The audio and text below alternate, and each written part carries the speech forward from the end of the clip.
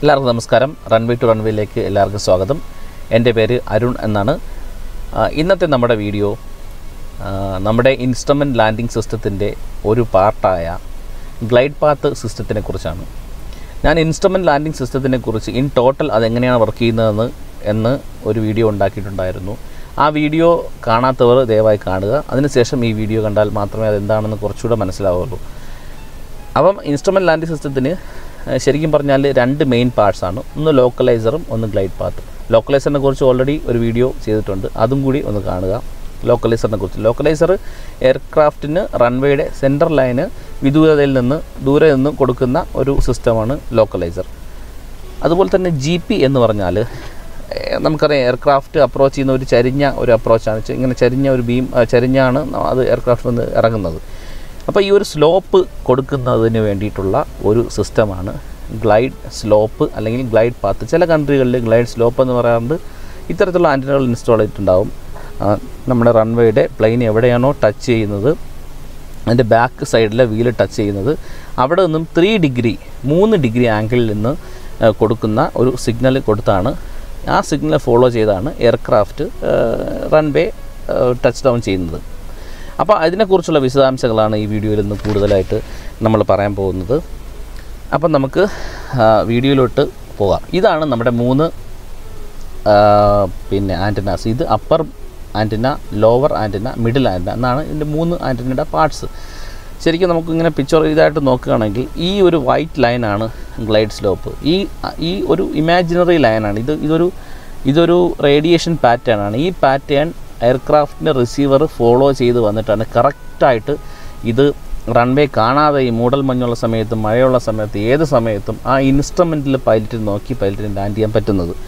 അപ്പോൾ ഇതാണ് ഇതിൻ്റെ ഏകദേശം ഒരു ഈ പിക്ചറിൽ നോക്കിക്കഴിഞ്ഞാൽ നമ്മുടെ അതിൻ്റെ ആ പച്ച കളർ നടുക്കുള്ള പച്ച ഓൺ ഗ്ലൈഡ് പാത്ത് എന്ന് എഴുതിയിരിക്കുന്ന ആ സ്ഥലത്തുള്ള സിഗ്നൽസിനെയാണ് എയർക്രാഫ്റ്റ് 0 ആയി കാണുന്നതും അതൊരു സ്ലോപ്പായിട്ട് അതിൽ കൂടെയാണ് വന്ന് ലാൻഡ് ചെയ്യുന്നത്. അപ്പോൾ ഇതിനെക്കുറിച്ച് കൂടുതൽ നോക്കുമ്പോഴത്തേക്ക് നമുക്കറിയാം, ഇതിൻ്റെ ഈ ബീമിൻ്റെ മുകൾ ഭാഗത്ത് 90 ഹെർട്സ് കൊണ്ട് മോഡുലേറ്റ് ചെയ്തിരിക്കുകയാണ്, താഴെ 150 ഹെർട്സ്. ഇത് രണ്ടും കൂടെ സ്പേസ് മോഡുലേഷൻ ആരോ കാണിക്കുന്ന എയർക്രാഫ്റ്റ് റിസീവ് ചെയ്യുന്ന പാർട്ടാണ്. അതുപോലെ തന്നെ റെഡ് കളർ കാണിക്കുന്നത് അവിടെ ഒരു സിഗ്നൽസിൻ്റെ പ്രസൻസ് 2 സിഗ്നൽസും ഈക്വലായി കാണുന്നു. അത് ചില സിഗ്നൽസുകൾ, അതായത് 90, 150 നമ്മൾ ഈ ആൻറ്റിന വഴി സ്പേസിലേക്ക് വിടുമ്പോഴത്തേക്ക് സ്പേസ് മോഡുലേഷൻ വഴി ചില സിഗ്നൽ ക്യാൻസലാവും.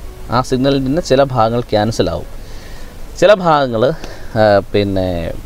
ആഡാവും. അത് ഇതിൻ്റെ ഫേസും നമ്മുടെ പവറും ഒക്കെ അഡ്ജസ്റ്റ് ചെയ്ത് കൊടുത്തിട്ടാണ് ഇങ്ങനൊരു പാറ്റേൺ, ഇങ്ങനൊരു ഫാഷൻ, ഈ ഒരു ഫാഷനിലോട്ട് സിഗ്നൽ മാറുന്നത്. അപ്പം ഇതാണ് ശരിക്കും പറഞ്ഞാൽ ഒരു 3 ഡിഗ്രി ആംഗിളിലോട്ട് നമുക്ക് എങ്ങനെയാണ് റേഡിയേറ്റ് ചെയ്യുന്നതെന്നാണ്. അപ്പോൾ ഇതാണ് ട്രാൻസ്മിറ്റിംഗ് ആൻറ്റിനാസ്. ഇതിന് 3 ആൻറ്റിനാസാണ്. ബേസിക് MRA സിസ്റ്റം എന്നാണ് ഈ സിസ്റ്റത്തിനെ പറ്റി ഈ സിസ്റ്റം പറയുന്നത്. പിന്നെ നൾ റെഫറൻസ് എന്നൊക്കെ പറഞ്ഞാൽ വേറെ ആൻറ്റിന സിസ്റ്റം ഉണ്ട്. ഇതാണ് വൈഡ്ലി നമ്മൾ യൂസ് ചെയ്യുന്ന ഇത്തരത്തിലുള്ള ആൻറ്റിനാസാണ്. ഇതാണ് അതിൻ്റെ എക്യുപ്മെൻറ്റ്. ഇത് ഷെൽട്ടറിൽ ഇൻസ്റ്റാൾ ചെയ്തിരിക്കും. ഈ എക്യുപ്മെൻറ്റാണ് നമ്മുടെ ഈ സിഗ്നൽ പ്രൊഡ്യൂസ് ചെയ്യുന്നത്. ഇത് പ്രൊഡ്യൂസ് ചെയ്തതിന് ശേഷം ഷെൽട്ടറിനകത്ത് തന്നെ ആ ഇടത് ഭാഗത്ത് മുകളിലായിട്ട് നമുക്ക് കാണാം ADU എന്ന് പറയുന്ന സാധനമുണ്ട്. ADU എന്ന് വെച്ചാൽ ആൻറ്റിന ഡിസ്ട്രിബ്യൂഷൻ യൂണിറ്റ്. പിന്നെ ഒരു മോണിറ്റർ ചെയ്യാൻ വേണ്ടിയിട്ട് MCU എന്ന് പറയുന്ന ഒരു സാധനമുണ്ട്, മോണിറ്റർ കൺട്രോൾ യൂണിറ്റ് എന്ന് പറഞ്ഞിട്ട്. ഇതെല്ലാം കൂടി ചേർന്നതാണ് ഒരു ഗ്ലൈഡ് സ്ലോപ്പിൻ്റെ ഇൻസ്റ്റലേഷൻ അല്ലെങ്കിൽ ഗ്ലൈഡ് പാത്തിൻ്റെ ഇൻസ്റ്റലേഷൻ. അപ്പം ഇതിൻ്റെ ഈ ആൻറ്റിനയിൽ നോക്കിക്കഴിഞ്ഞാൽ ഒരു സൈഡിൽ ഒരു DME ആൻറ്റിന, ഒരു ആൻറ്റിന, ഒരു ഡയറക്ഷണൽ ആൻറ്റിനയാണിത്. പിന്നെ ഇത് ഒരു DME, അതായത് ഡിസ്റ്റൻസ് മെഷറിംഗ് എക്യുപ്മെൻറ്റ്. ഈ ഗ്ലൈഡ് പാത്തിനോടൊപ്പം ചരിഞ്ഞ ഒരു സിഗ്നൽ കൊടുക്കുന്നതിനോടൊപ്പം ആ റൺവേയുടെ ടച്ച് ഡൗൺ പോയിൻറ്റിൽ നിന്ന് എയർക്രാഫ്റ്റ് എത്രമാത്രം അകലെയാണെന്ന് മനസ്സിലാകാൻ വേണ്ടി കണ്ടിന്യൂസ് ആയിട്ട് ഒരു DME ഡിസ്റ്റൻസ് മെഷറിംഗ് എക്യുപ്മെൻറ്റിൻ്റെ ഒരു സിഗ്നലൂടെ കൊടുക്കാറുണ്ട്. അപ്പോൾ ഇതെല്ലാം കൂടി എയർക്രാഫ്റ്റിൻ്റെ റിസീവറിൽ കോക്ക്പിറ്റിൽ കാണിക്കും. അതാണ് പൈലറ്റ് ഗൈഡ് ചെയ്ത് പൈലറ്റ് നോക്കി റെഫറൻസ് എടുത്തിട്ട് എയർപോർട്ട് അപ്രോച്ച് ചെയ്യുന്നത്. ഇത് ഞാൻ അസോസിയേറ്റ് ചെയ്ത ഒരു പ്രൊജക്റ്റിൻ്റെ ഭാഗമാണിത്. ഇത് അസർബൈജാൻ്റെ ക്യാപിറ്റലാണ് ബക്കുവിൽ നിന്നും ഏകദേശം 800 കിലോമീറ്റർ അപ്പുറം ഒരു ചെറിയൊരു എയർപോർട്ടുണ്ട്. അതിൻ്റെ പേര് എവ്ലാക് ഇൻ്റർനാഷണൽ എയർപോർട്ട് എന്നാണ്. ഇത് പണ്ട് സോവിയറ്റ് യൂണിയൻ ആ സമയത്ത് സെക്കൻഡ് വേൾഡ് വാറിൻ്റെ സമയത്തൊക്കെ ഉള്ള ഒരുപാട് എയർക്രാഫ്റ്റൊക്കെ ഞാനിവിടെ കിടക്കുന്നത് കണ്ടായിരുന്നു, പഴയ പ്ലെയിനുകളൊക്കെ. അപ്പോൾ ഇത് നമ്മൾ ഗ്രൗണ്ടിൽ വെച്ചിട്ട് ഇതിൻ്റെ ഓരോ പാർട്ടായിട്ട് നമ്മൾ അസംബിൾ ചെയ്തിട്ട് അവസാനം ഒരു ക്രെയിൻ വെച്ചിട്ട് ആൻറ്റിന അടക്കം നമ്മൾ ഇൻസ്റ്റാൾ ചെയ്ത് അവസാനം ഒരു ക്രെയിൻ ഹയർ ചെയ്തിട്ട് ക്രെയിൻ വെച്ചിട്ട് അത് പൊക്കി അത് നമ്മൾ ആ ബേസിൽ വെച്ച് പിന്നെ ഫിക്സ് ചെയ്തതിന് ശേഷം ആൻറ്റിന ട്യൂണിങ്ങും കേബിൾ കണക്ഷൻസ് എല്ലാം കൊടുത്തതിന് ശേഷം ഒരു എയർക്രാഫ്റ്റ് പിന്നെ ഫ്ലൈറ്റ് കാലിബ്രേഷൻ ചെയ്യുന്ന ഒരു എയർക്രാഫ്റ്റിൻ്റെ സ്പെഷ്യൽ ഒരു എയർക്രാഫ്റ്റാണിത്. അതിനകത്ത് ഇത് കാലിബ്രേറ്റിംഗ് എക്യുപ്മെൻറ്റ്സ് ഒക്കെ വെച്ചിട്ടുണ്ടാവും. അവർ വന്നിട്ട് ഇത് കാലിബ്രേറ്റ് ചെയ്ത് പിന്നെ നമ്മളപ്പം അഡ്ജസ്റ്റ്മെൻറ്റ്സ് ഒക്കെ വേണമെങ്കിൽ അപ്പോൾ ഗ്രൗണ്ടിൽ നിന്ന് അഡ്ജസ്റ്റ്മെൻറ്റ്സ് ഒക്കെ ചെയ്ത് ഇതിനെ ക്ലിയർ ആക്കി ഈ സിഗ്നൽ കറക്റ്റ് ഒരു 3 ഡിഗ്രി ആംഗിൾ റൺവേയുടെ നമ്മുടെ ത്രഷോൾഡിൽ നിന്ന് പ്ലെയിനിലേക്ക് കൊടുക്കത്തക്ക രീതിയിൽ നമ്മൾ ഇതിനെ ഇൻസ്റ്റാൾ ചെയ്യാറുണ്ട്. അപ്പം ഇതൊക്കെയാണ് ഗ്ലേഡ് സ്ലോപ്പിനെ ട്രാൻസ്മിറ്റിംഗ് സൈഡ് നമ്മൾ നോക്കുമ്പോഴത്തേക്ക് നമുക്ക് കൂടുതലായിട്ട് പറയാനുള്ളത്.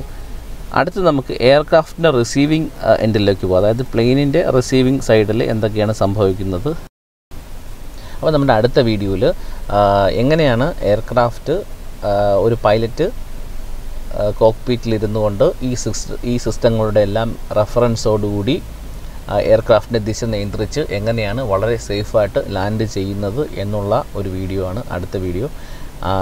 അതിനോടൊപ്പം എനിക്ക് റിക്വസ്റ്റ് ഉള്ളത്, ദയവായി നമ്മുടെ ചാനൽ സബ്സ്ക്രൈബ് ചെയ്യാത്തവർ സബ്സ്ക്രൈബ് ചെയ്യുക, അതോടൊപ്പം ഇത് ഷെയർ ചെയ്യുക, ലൈക്ക് ചെയ്യുക. Thank you so much for watching. Thanks a lot.